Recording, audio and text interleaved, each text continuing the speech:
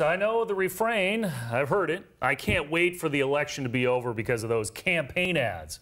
Well, the ones we saw here in Washington seem tepid compared to what we saw in other states. Washington's had plenty. Did you know Dr. Tax also supports a brand new personal state income tax? The 8th was brutal. Rossi wrote a budget that would kick 46,000 kids off health care. But tame compared to other parts of the country.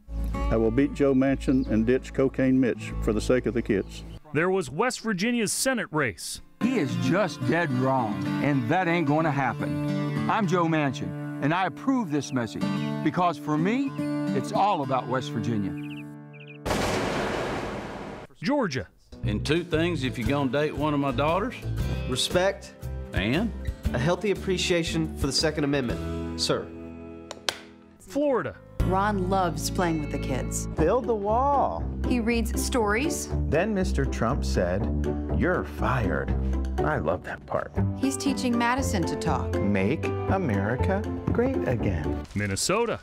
Others shrug and say, "Oh, all this talk of a dumpster fire, it's just fake news."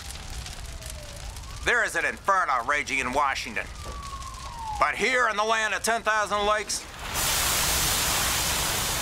we know how to put out a fire. There was a Texas two-step of memorable ads. This is Ken Paxton, the indicted Texas Attorney General, walking away with a stolen pen.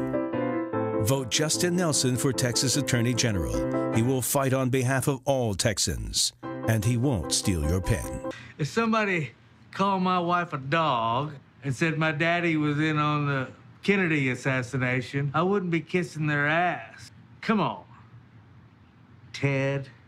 Political ad paid for by FTC PAC. And Michigan elected a new attorney general, thanks in part to this ad.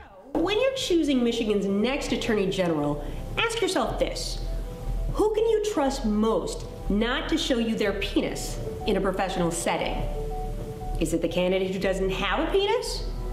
I'd say so. Yep, she won. And we didn't even mention the ad down in Arizona where the brothers and sisters of Paul Gosar encouraged people to vote for his opponent.